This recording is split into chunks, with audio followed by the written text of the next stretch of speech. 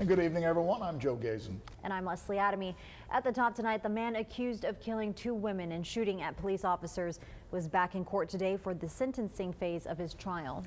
Last week, Larry Moore pled guilty to charges of capital murder and attempted murder. The update is our top story at 10.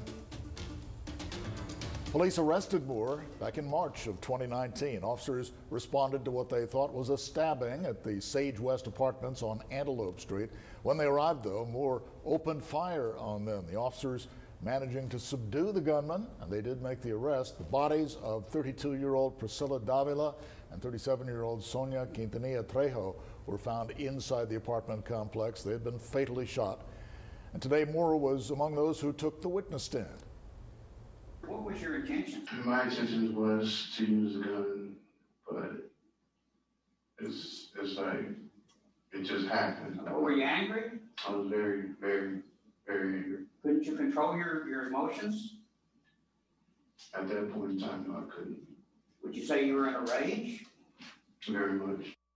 The jury is expected to hear closing arguments and begin deliberation on sentencing tomorrow.